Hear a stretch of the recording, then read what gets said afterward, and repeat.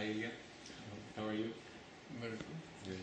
We are very happy to have you here again with us in Israel. And well, actually, you're going to play Mozart concerto in E flat major for two pianos with Boris Gilboa. And can you tell us a little bit about this piece? For me, playing Mozart is always really happiness, and especially this particular concerto for two pianos is especially interesting. I have played this piece a few years ago with my previous teacher Vladimir Kranev. He was playing the first piano, and now this time I play the first part. So I always remember this experience with my teacher playing this piece, and I have to say that I enjoy very much play it with Boris as well.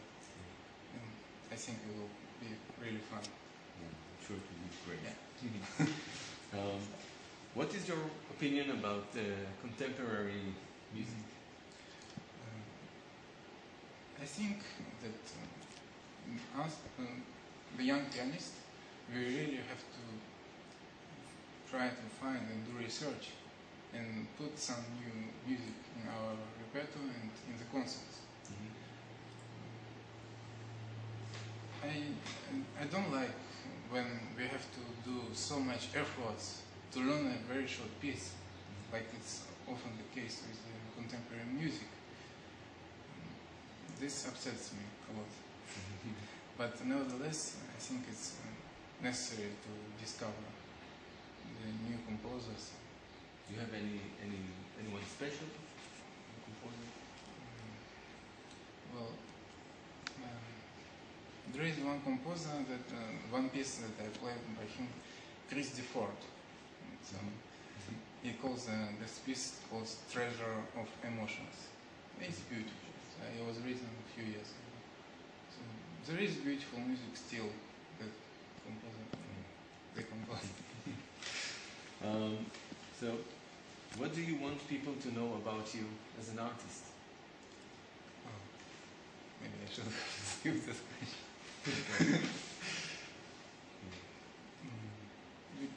What is exactly the meaning of this question? I don't understand. Yeah, well, if people, what do you want them to think about you when they see you performing as an artist, and want to convey a message to them? It's a really difficult question, actually. But I want that my sound is like a voice that talks to the public. Yeah. The sound that I compose. Like the inner sound of you? Yeah. Okay. Great. How did you grow to play piano? How did you start it? Yeah, it's because I come from a family where music exists in our family. Yeah. Yeah, so my mother studied piano in conservatory, so we had a piano at home. So that's how it started. What age were you? Like normal for people who become pianists later, like around 5 years old. 5 years old. Yes.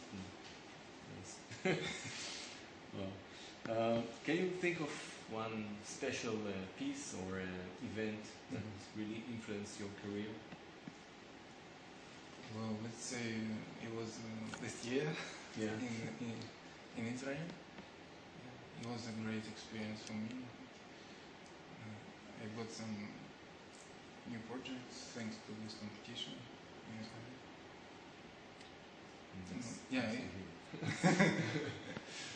Well, I had few this kind of experience in my life, but this one was very important for me. Have you ever had a traumatic or a frustrating experience with a conductor? Yeah, unfortunately it happens all the time. Yeah.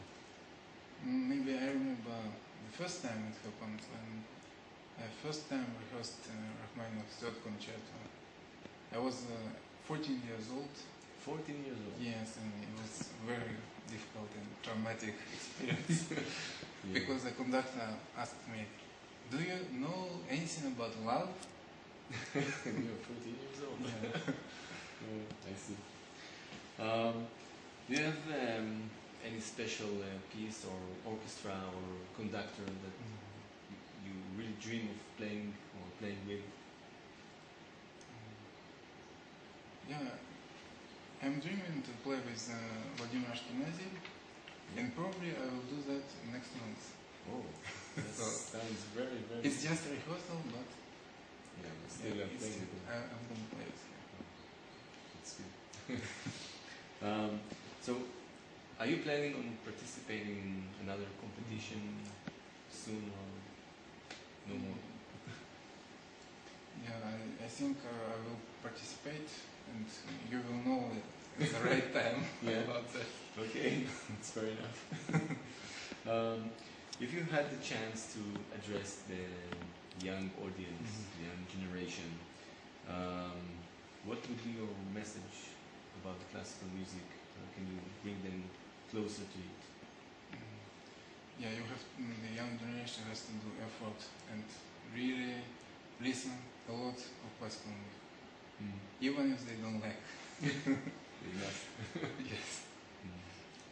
Yes, I think if you really educate yourself, you will come with time that you will have a need to listen to classical music, which is very good. Who is your mentor? Do you have one? I think it was my teacher, Vladimir Krainev, but he passed away. Yeah. But he still somehow I feel connection. Yeah, you feel him when you play. Yeah. Where do you see yourself 10 years from now? I want to perform. I don't really want to be a teacher. Concerts all the time. Concerts, yeah, creating. Playing concerts. That's my dream. Yeah. I hope it will come true. It looks like you're doing a very good job. So to conclude the interview, I would like to play a short game about associations. I will read a word out loud, and you can just say what pops up in your mind. The first thing. Yeah, just the first thing. Bach. Bach is a religion. Church. Germany. Vacation. Vacation. First thing that came to mind is Jamaica. I've been there. The beach. Etudes. Etudes. So you mean what we play? Probably it's Fafore, because I have to play it so many times. The least Fafore. Yeah. Love. Love, it's definitely, it's my wife. Your wife. Home. Home is Russia. Russia. Yes. Now we are based in Not Paris. there. Yeah. And Ilya Rashkovsky. Something not positive, unfortunately. Not positive. Well, thank you so much for your time, and we are looking forward to hear you at the concert in the marathon this weekend, and we